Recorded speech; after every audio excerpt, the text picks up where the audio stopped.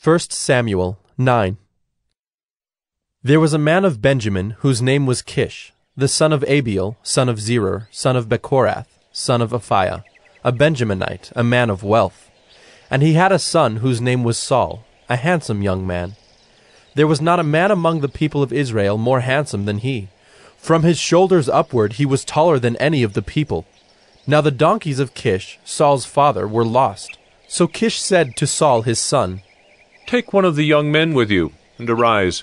Go and look for the donkeys." And he passed through the hill country of Ephraim, and passed through the land of Shalisha, but they did not find them.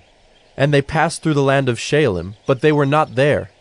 Then they passed through the land of Benjamin, but did not find them. When they came to the land of Zuph, Saul said to his servant who was with him, "Come, let us go back, lest my father cease to care about the donkeys and become anxious about us." But he said to him, "Behold, there is a man of God in this city, and he is a man who is held in honor. All that he says comes true. So now let us go there. Perhaps he can tell us the way we should go." Then Saul said to his servant, "But if we go, what can we bring the man? For the bread in our sacks is gone, and there is no present to bring to the man of God. What do we have?" The servant answered Saul again, "Here, I have with me a quarter of a shekel of silver, and I will give it to the man of God to tell us our way." Formerly in Israel, when a man went to inquire of God, he said, "Come, let us go to the seer," for today's prophet was formerly called a seer.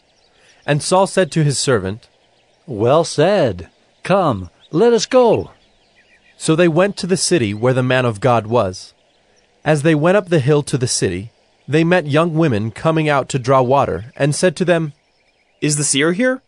They answered, "He is.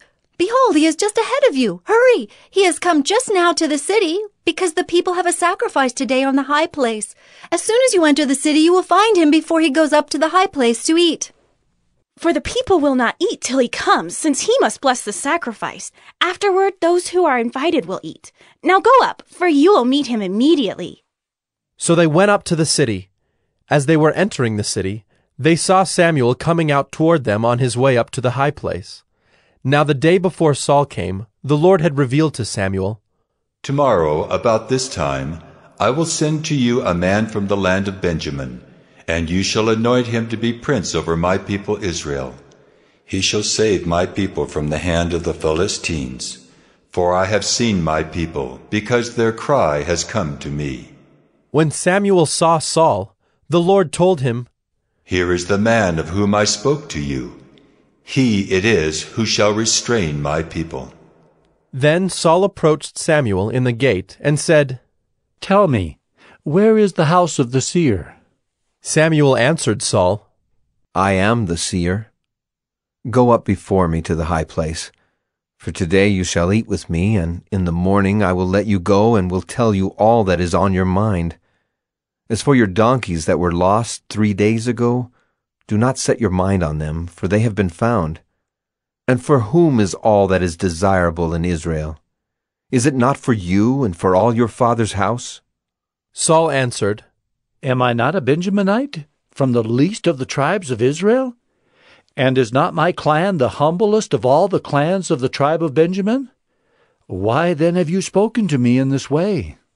Then Samuel took Saul and his young man, and brought them into the hall, and gave them a place at the head of those who had been invited, who were about 30 persons. And Samuel said to the cook, "Bring the portion I gave you, of which I said to you, put it aside." So the cook took up the leg and what was on it, and set them before Saul. And Samuel said, "See, what was kept is set before you. Eat, because it was kept for you until the hour appointed, that you might eat with the guests." So Saul ate with Samuel that day. And when they came down from the high place into the city, a bed was spread for Saul on the roof, and he lay down to sleep. Then at the break of dawn, Samuel called to Saul on the roof, "Up, that I may send you on your way." So Saul arose, and both he and Samuel went out into the street. As they were going down to the outskirts of the city, Samuel said to Saul, "Tell the servant to pass on before us, and when he has passed on, stop here yourself for a while, that I may make known to you the word of God."